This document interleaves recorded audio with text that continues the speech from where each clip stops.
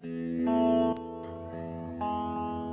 everyone, and welcome to the tutorial series part 5. Today I just want to show you something I just kind of left out, and then we'll be moving on to probably a death proc, a proc that checks your death, and then you go to your appropriate respawn point. So first I wanted to point out this circ. Like I said in a previous tutorial, a circ is equal to the current one who's using the code. So if we go back to player verbs, so the person who's using the code is E. So E would equal to the circ in that line of code. I just want to make that extra bit clear. So if you want to make the player use this code, you would say in wherever you're writing it, you would say something like circ. Well, that is if the current player was circ, then it would probably be circ health check. But don't want to confuse you too much, so for now I'll just say that. And I also want to show you the reference guide. Go to Byond.com. I'll show you right here. Just go to developer and go to reference. Get to the DM reference. Okay, and let's check one that we've already done before. So there's a bunch of data here, but we'll just go to the proc one. And I believe we used get step. Where is it? So G.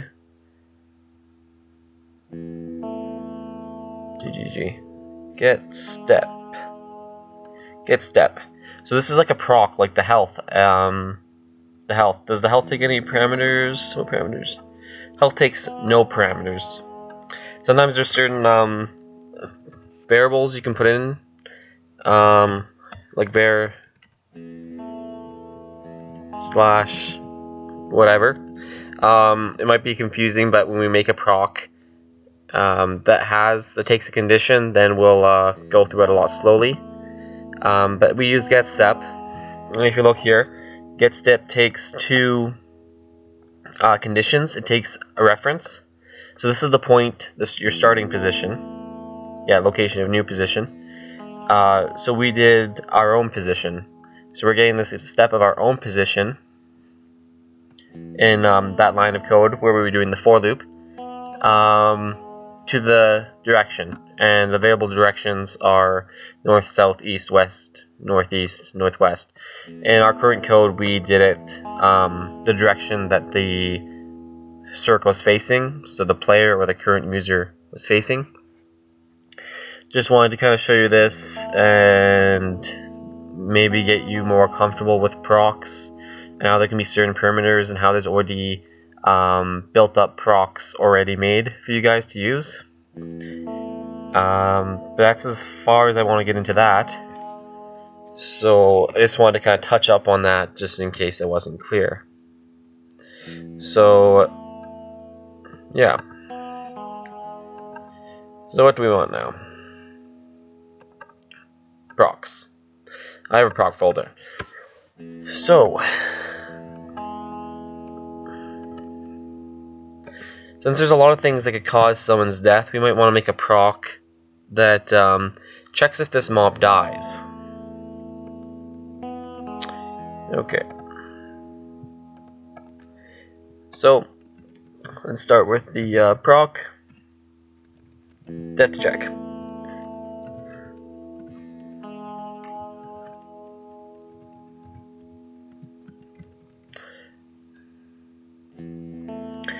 var/killed. Now, why did I name my variable var/killed? I named it var/killed because you will be putting a creature. You're testing a creature that is that's going to be tested if it's dying. So I'm going to call this creature var/killed, and we do that by going. Oh, I should delete that from last time. By going e dot death check. Oh wait, circ.deathCheck E. So we're checking E if it's dying in this specific proc. You could set it up the reverse way, but I don't know. I like setting up my death check like that, having the killed as a condition.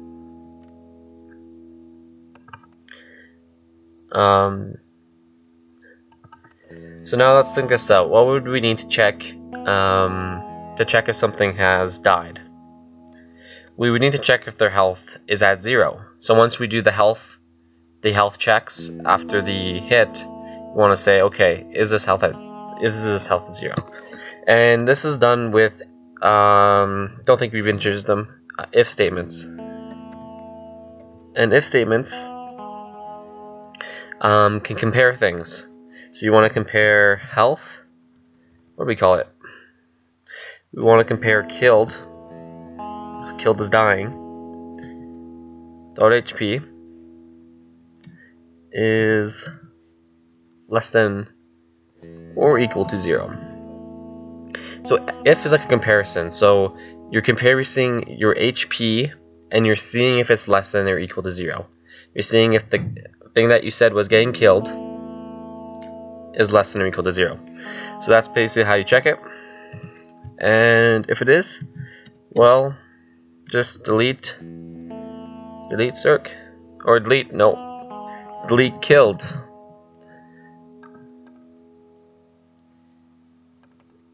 Kill.hp, undefined var. Oh, that's right. You need to declare that it's a mob first. You can't just say killed because it just thinks it doesn't know what type it is. So make sure it's under a mob tree, and then it'll get the mob variables. So errors can always help you learn, because then you know more about the language. You know what causes it to go iffy. So we'll just attack him.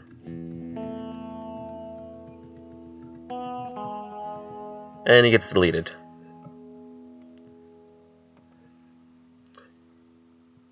So I guess I can go right on to some simple AI now. So enemy, and this AI I'm doing is actually, I wouldn't recommend it. It's not the best AI to have, and I'll tell you why later. But it's a very simple AI to set up, which is why I will show it to you for as a tutorial 5. In a later tutorial, I might show you a more efficient way of setting a AI component up. This way isn't bad. It's very easy to set up, and it's very easy to understand, but it's very inefficient. So new. Yeah, I should probably explain that. So what happens when new is called? Basically what happens is new is called, if you put new under a tree of mob enemy, new will be called when a mob enemy is created. So when you first run up your game and every enemy is created, they all run new.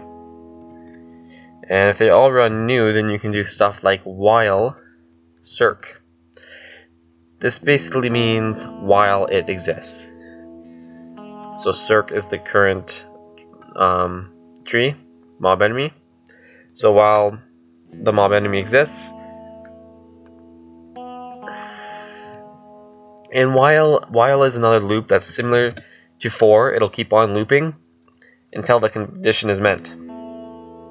So while will keep on looping through the code I'm going to put down here until circ doesn't exist. When circ doesn't exist, it exits the while loop. But while circ does exist, it will continue this loop. So while circ exists, for var /mob /m in view, we'll say 3.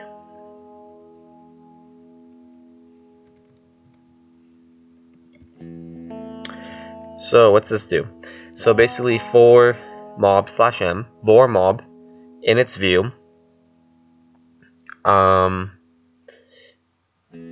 in 3 tiles in any directions. Basically is what this 3 stands for. View again, you can look at the Byond references. In view, I guess I should make that more common. View takes in a distance and the center, where you want the center to be.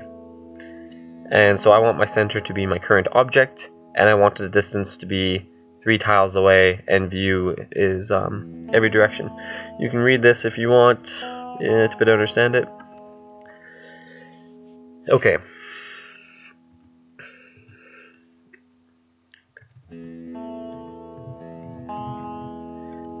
Walk towards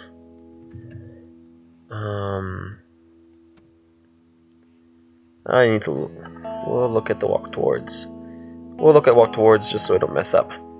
So walk towards takes in a reference, takes in mob on the map. So its starting point would be circ. So circ is going to walk towards M. Delay in world ticks between movement. Usually I like to say 0. And speed equals, let's just do 3 for now. And other problem I'm going to tell you right now is it's not going to differentiate between the player right now. Right now it's going to walk to every single mob, and this is how you need to think as a computer scientist. You need to think in small incremental steps. Okay, I've done these steps. Everything is done in small incremental steps. So what I'm missing a step. I'm missing a step that checks if the if this mob is actually a player or not. And this can be done through if m.client. And this should work, but we'll see.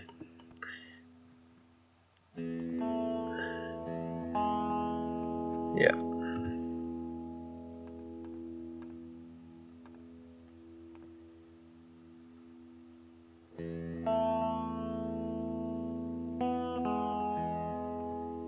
We're running. It's not want to load. Let's run again.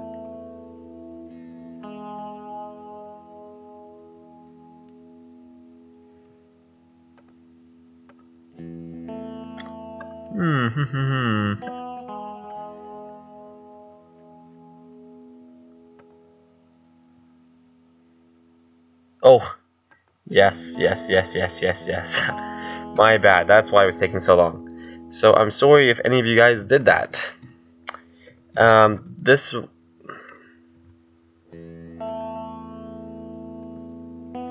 always make this mistake, but the while loop, basically this will overrun your computer like crazy. And this is because the while loop is repeating in 0 seconds this entire thing. So what you want to do is you want the program to sleep. Let's just leave it at 1 for now. The 1 stands for 10 milliseconds, I believe. And so sometimes it's good to make mistakes because then you learn out of them. So yeah. So this kind of just overloads your computer if you don't have the sleep statement, because it's trying to run this too fast, and your computer doesn't like it. Okay. So now you got all these guys following you, not following other guys, just following you. You can attack them, you can kill them now. You got a basic setup now.